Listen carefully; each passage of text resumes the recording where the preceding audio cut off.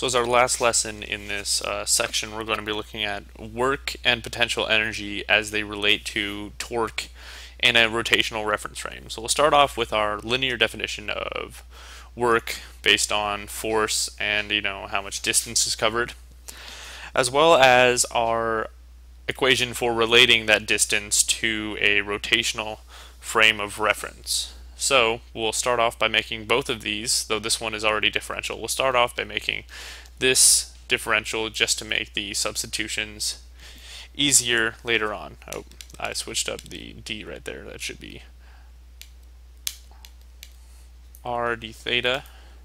Okay, so from here we know that the dot product between f and dr can be written as the component of f perpendicular times r. So we get that dw equals f perpendicular times r, or dr rather. But we know that dr can be substituted in. This is actually a dx because it's linear. So we can substitute in, and we know that work equals f perpendicular times r d theta. But we already know that f times r is the torque.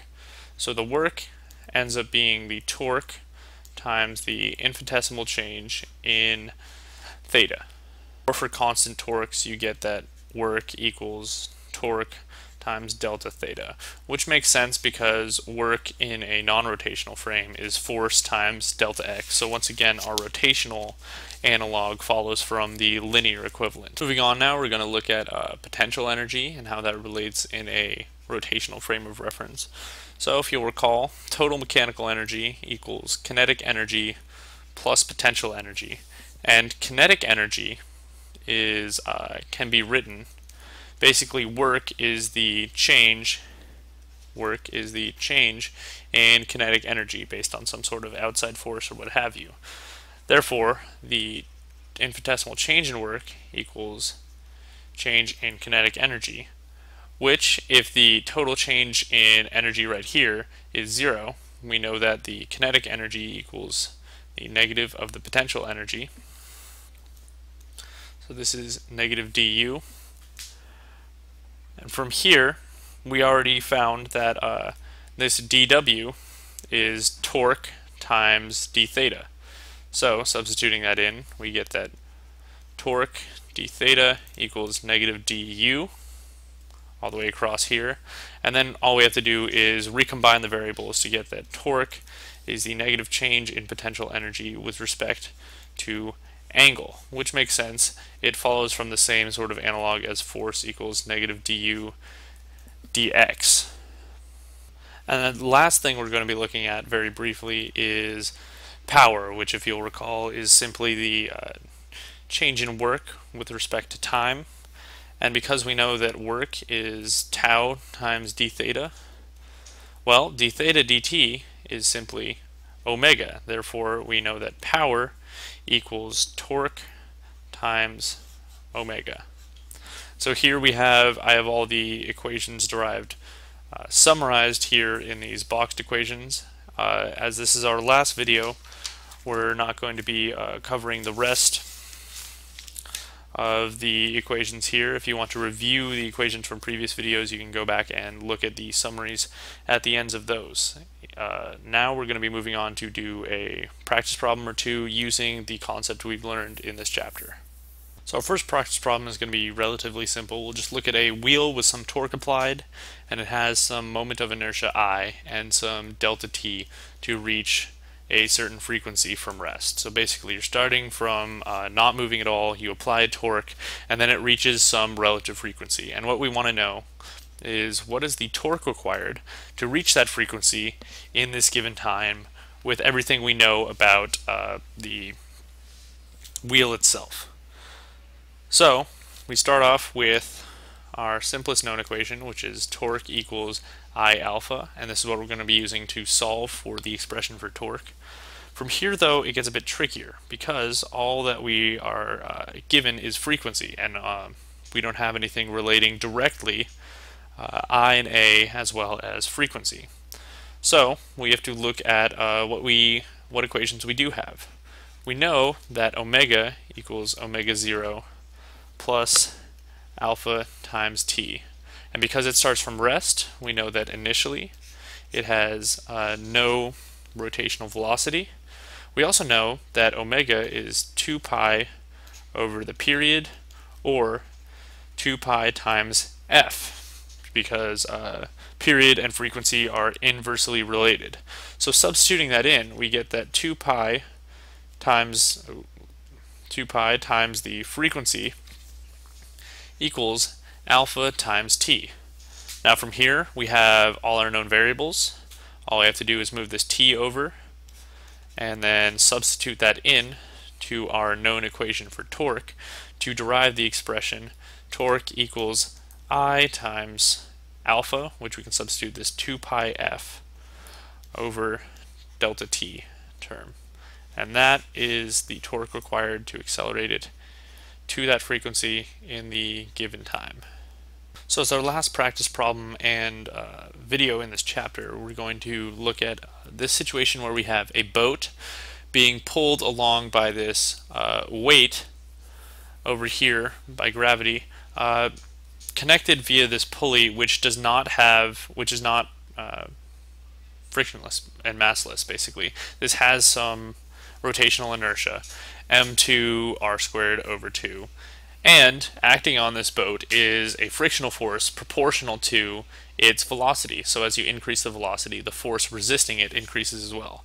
And what we want to do is derive an equation for the total acceleration of the system. So we'll start off, as we always do, by drawing our FBDs. In this case, we'll draw them for the 3 different objects. So for M1 right here, we have tension number 2 pulling on that, and then negative BV, the frictional force, as well as a normal force or buoyant force from the water, and its weight.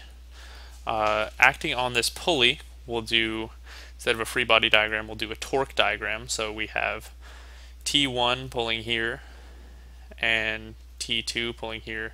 We have the support force and the weight acting at the axle / center of mass. And for the third mass, we have, simply its weight pulling this way and the first tension pulling that way. Now all these normal and weight forces for each object cancel out because none of them, except for M3 rather, the first 2 objects don't accelerate in the y direction at all, so we can just ignore those. Everything's occurring linearly along this rope. So from here what we do is we sum the forces, or sum the torques, depending on what sort of frame of reference we're using. In this case, I'll start with object number 1. So the sum of the forces equals its acceleration. And we know that because it's accelerating this way, we'll make T2 positive. So T2 minus BV equals M1 times alpha. Next, we will sum the torques on object number 2, which we know equals I times alpha. And we know that it's T1 minus T2 equals M2 r squared over 2. And lastly, we're going to sum the forces on object 3, which equals its acceleration, and that's simply M3g minus T1 equals M3 over A. Now it should be noted that this alpha term is really just A over R, so if we cancel that out and substitute in an A over R, we can cancel out one R term. From here, all we do is substitute in known values for T2 and T1 based on our force equations.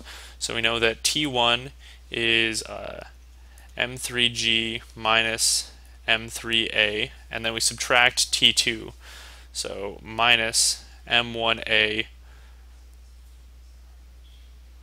plus, or minus BV rather, and all that equals M2 R over 2 times A. From here it's just a matter of algebra, moving all the like terms onto one side and then factoring out the A, the acceleration value, and solving for it. So we know that M3G minus BV equals m2 r over 2 plus m3 plus m1 all times a, or you get your final answer that the acceleration of the system is m3g minus b times v over m2r over 2, that should be a 2, plus m3 plus m1. Oh wait, no, that's not right. There shouldn't be an r in the answer. Oh, let's see. Yes, in the torques, I forgot to add in a multiply by the radial distance, and that cancels out this extra r, and then when you go through all the extra steps, obviously that r cancels out. And so you end up with, the actual answer is a equals m3g minus bv over m2 over 2 plus m3 plus m1. So that concludes our look into rotation 1. In the next chapter, we'll be continuing our look into rotation, specifically with inertia, equilibrium, and then combining rotation and translation.